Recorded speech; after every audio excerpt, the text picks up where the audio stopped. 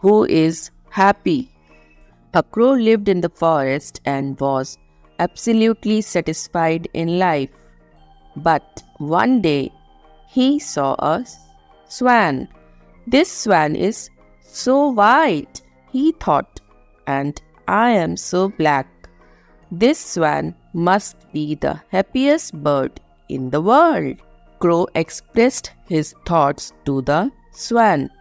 Actually, the swan replied, I was feeling that I was the happiest bird around until I saw a parrot, which has two colors.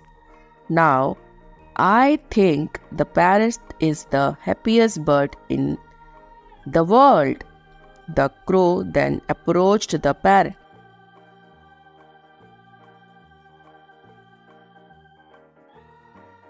The parrot explained, I lived a very happy life until I saw a peacock. I have only two colors, but the peacock has many colors. The crow then visited a peacock in the zoo. The crow approached the peacock. The crow said, You are so beautiful. Every day, thousands of people came to see you.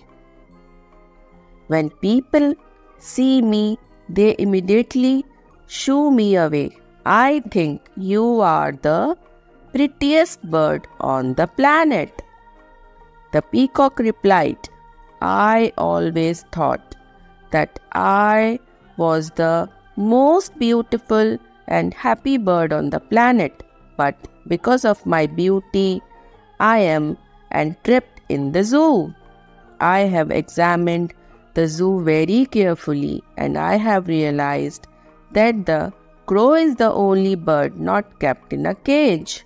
So, for the past few days, I have been thinking that if I were a crow, I could see a happy life. On hearing this, the crow thought how foolish he had been and thanked God for making him the way he was.